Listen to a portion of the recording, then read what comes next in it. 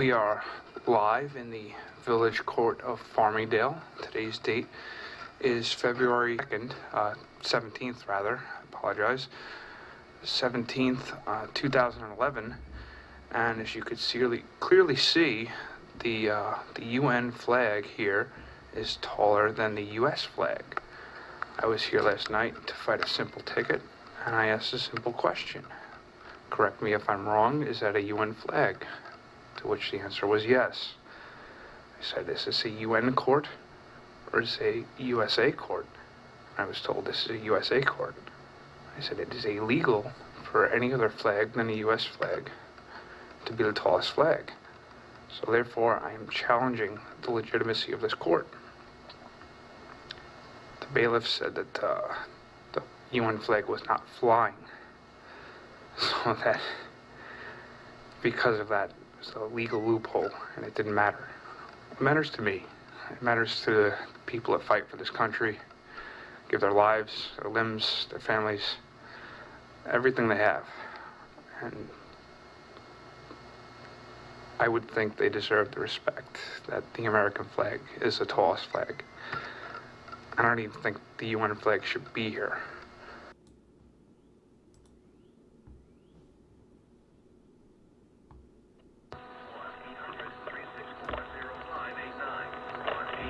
They're roaming over here, man. I see cars all over up in here.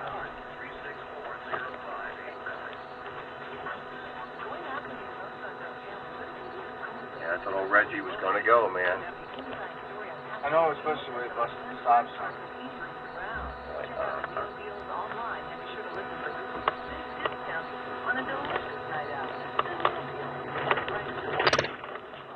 See that gold Concorde running around the lot? 39. 39. Don't quiet, 137.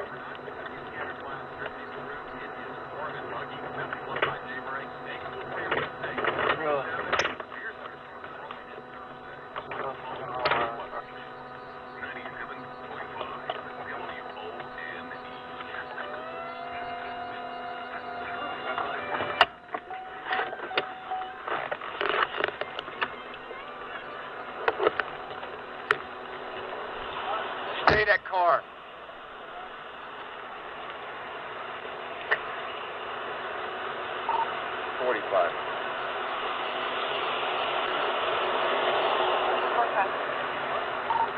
Traffic stop, Tuscan Newton. Put your hand up on that car.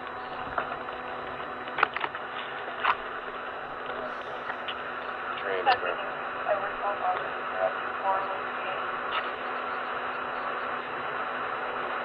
Now listen, Hoss, you take your hand off that car, you're going for a ride, you understand me? I'm not gonna mess around.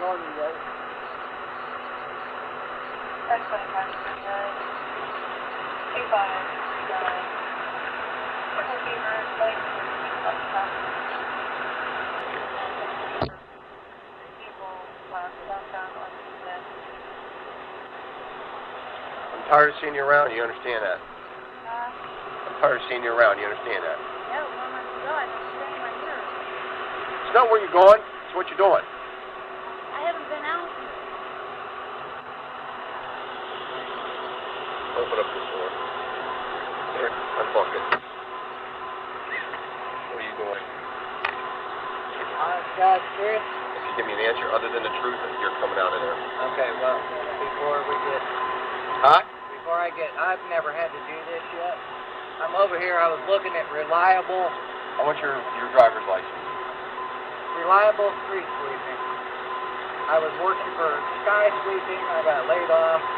I don't know these other guys' numbers, so I came over trying to find their truck. I know her from when I drove for You're lying. No, sir. You're lying. I know her from when I drove for a taxi, James Keller. You're lying right now. Honest to God, officer, I got Step nothing. on the car. You're half a heartbeat from going to jail. You keep messing around. Why do you keep having that? What because is it? I have a concealed carry. You have a weapon on you? Yes. That's why I didn't. Right there you go. Lock your hands behind your back. What is the first thing you're supposed to do? I was hearing you this, sir. You're supposed to tell me you have a weapon. I was trying, and you told... You were supposed to say that right off the goddamn bat. I'm sorry, I was trying to. I swear to God. Trying to? How much I was in that fucking car? Spin your ass around. Get lost. I find you one more time tonight, I'm gonna put lumps on you. Now get the hell out of here. Get going. Walk around this car. I'm tired of it.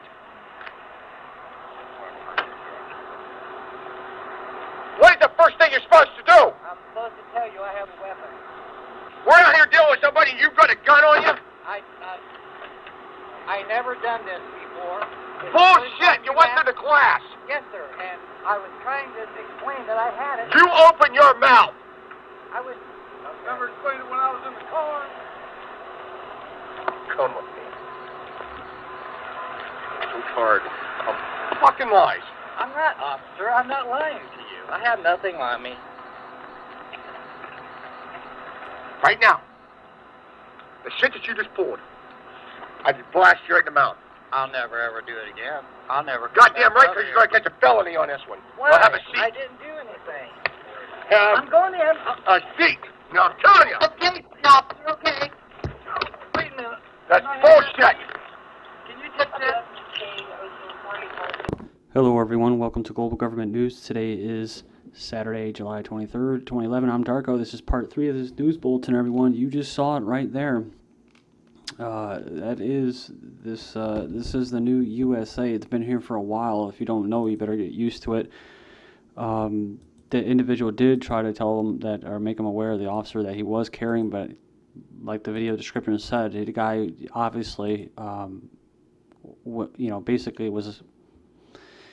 He had some kind of plan. I don't know what it was. He was going to take people to jail no matter what. But he obviously has some anger management issues, along with not liking slaves owning firearms. I mean, dude, this guy's entire job and existence is useless.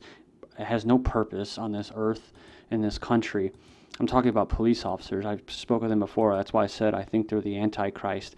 And that's that guy right there. He just fits it. So you guys just keep doing what you're doing. I'm not speaking to all police officers, but many of them are like this. And I've encountered them. And as a promoter of a stateless society, you douchebags are just helping my credibility in promoting that. So thank you. Thank you. Thank you for doing that.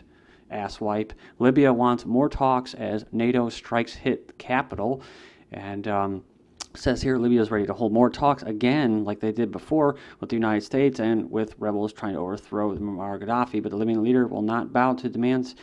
He quit. He also isn't going to talk to the rebels, so that's lying right there. Libya, Gaddafi threatens world security, and that's just more propaganda. Gaddafi must stand trial at the ICC. So it says here the forces says embattled ruler of the country, Muammar Gaddafi, must stand trial in the International Court of Justice. For what? For trying to stand up for his country and not let basically it become a Zionist occupied territory. And Gaddafi himself actually doesn't have all that much power as far as his role. The people really do have the power. So that's why he has so much support by the people, because he actually does what he says. Like his father, who died before he even got into a housing, any kind of housing. They were living in tents, and he died. And his dad was a little upset by that, but Gaddafi actually fulfilled his word, his promise to the people. So I guess it deserves the right to go to a criminal court and be charged for crimes against humanity. So this is, everything is upside down in this world that you and I are living, unfortunately, and we just have to live with it. But all we can do is really just try to tell the sheeple, the hoople heads, the plebes, just make them aware of it and offer your solution, whatever it may be. But people got to know, and they got to open up their minds, and they got to stop lying to themselves. Gaddafi refuses to speak to rebels, and says here Gaddafi doesn't dismiss any possibility of taking or talking with the rebels that control nearly half the country. And it says here Iran University professor is assassinated, And it goes on here and says on November 29, 2010, 2 other Iranian academics became the target of terrorist attacks. On December 2nd, the Iranian Intelligence Ministry announced that Mossad, CIA, and MI6 spy agencies played a role in those attacks. KSA, that's Kingdom of Saudi Arabia, deploys more troops in Bahrain. One of those are the German tanks.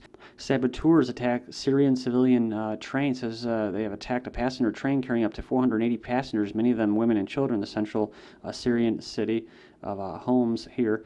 And it goes down here and it says the opposition accuses security forces of being behind the killings, but the Syrian government blames armed gangs and violence, saying that the unrest is being orchestrated from outside the country. 2 blasts rock Syrian Army College. 2 blasts have rocked the Syrian Army College in the central city of Homs, residents have reported.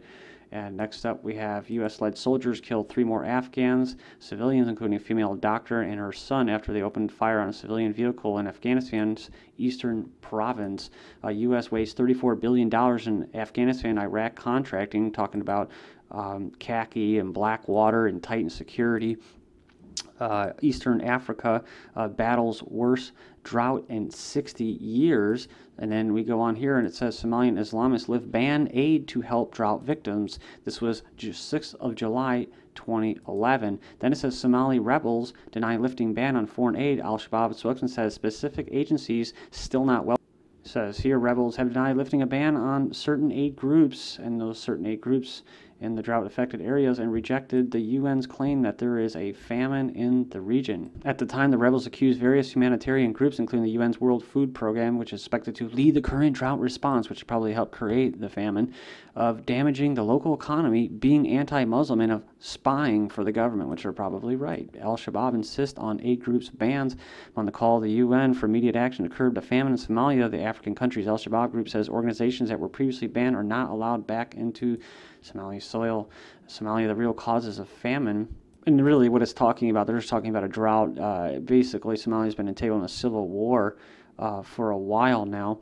And, you know, there's always talking about lawlessness, gangs, warfare, and anarchy is upheld as a major causes behind the famine. But who is behind the laws and armed gangs? And it says Somalia's categorized as a failed state, a country without a government. It says, how did it become that? And it says there's ample evidence of foreign intervention as well as covert support of armed militia groups triggering failed states as an integral part of the U.S. foreign policy as part of military intelligence agenda. Then we have Pentagon warning order, prepare for war by September. This is Robert Bayer, the individual who George Clooney played in Syrian, a real person, says that here, but he's gone now, and there is a warning order inside the Pentagon to prepare for war. There's almost near certainty that Netanyahu of Israel is planning an attack on Iran, and it will probably be in September before the vote on the Palestinian state, and he's also hoping to draw the United States into the conflict. Mossad spy ring unearthed because of Christchurch earthquake. Israeli Secret Services Mossad, Rupert Murdoch, Fox News ran Black Ops Department. Executive claims federal employees charged with accessing celeb info. And then next up we have inside the terrifying IMF hack, who the hackers were and what they took. And as saying, it was a foreign government. Climate change threatens peace. UN official warns on July 21st, 2011. Why? Because they want to put this in place. It's Green Police, UN Green Helmets. Ban Ki-moon considers peacekeeping for global warming. Bill proposes Homeland Security takeover of national seashore and coastal locations. And dissatisfaction, with Washington hits a 19-year high, says a poll here. Then Gallup pollster, Obama's ratings higher than you'd expect. So lawyer, cop scanner crosses the line. Talking about the state's plan to create a Big Brother database that could map drivers' whereabouts with a political cruiser mounted cameras that capture thousands of license plates per hour. Then woman guilty of refusing TSA groping. And next up we have local man speaks out over TSA airport pat-downs because he has bladder cancer. And says here, 2 New Jersey teens labeled sex offenders for life after horseplay incident. Not joking. Then audit, Fed gives $16 trillion in emergency loan. The banks repaid cash owed to a program run by the Treasury Department, borrowing from another program run by the Treasury Department. And U.S. loses $1.3 billion in the bailout and exiting Chrysler. Then consumers in U.S. rely on credit as inflation erodes incomes, return to mass layoffs, a grim sign for the U.S. Then look at this. Warning, scientists may not be that far from turning humans into animals. And look at this, 150 human-animal hybrids grown in UK labs for the past 3 years. Young people should not take flu vaccines, says Watchdog, and Obama ends U.S. military gate. This is GGN. And I'm Darko. God bless you, everyone. Thank you.